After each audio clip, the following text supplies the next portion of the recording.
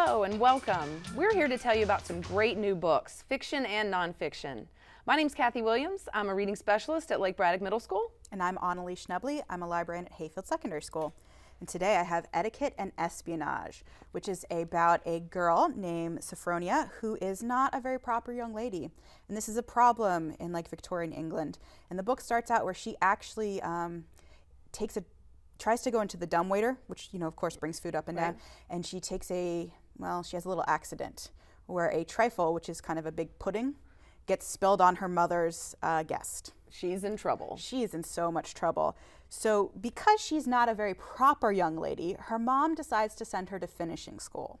And normally a finishing school would teach you etiquette and manners and how to curtsy and really boring things that you as a fun, loving young lady would not want to do. But she actually learns that this is not the finishing school she thought. It's actually a finishing school where she learns assassination and espionage.